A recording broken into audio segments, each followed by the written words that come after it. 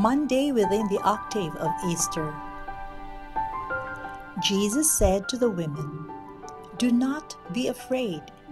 Go and tell my brothers to set out for Galilee. There they will see me."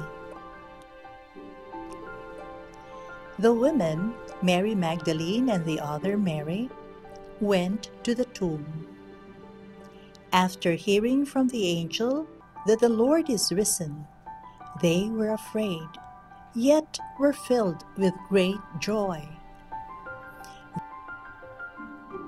Then they saw the Lord, who greeted them and said, "Rejoice."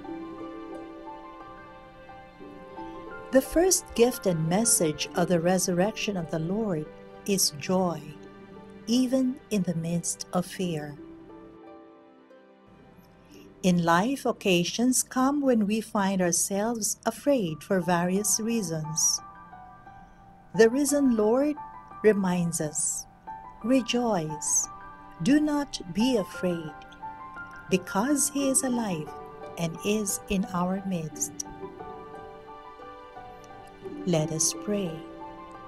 Glorious risen Lord, dispel all our fears. Help us to walk with you courageously, fulfilling the Father's will in our life. Rejoice, the Lord is truly risen. Alleluia.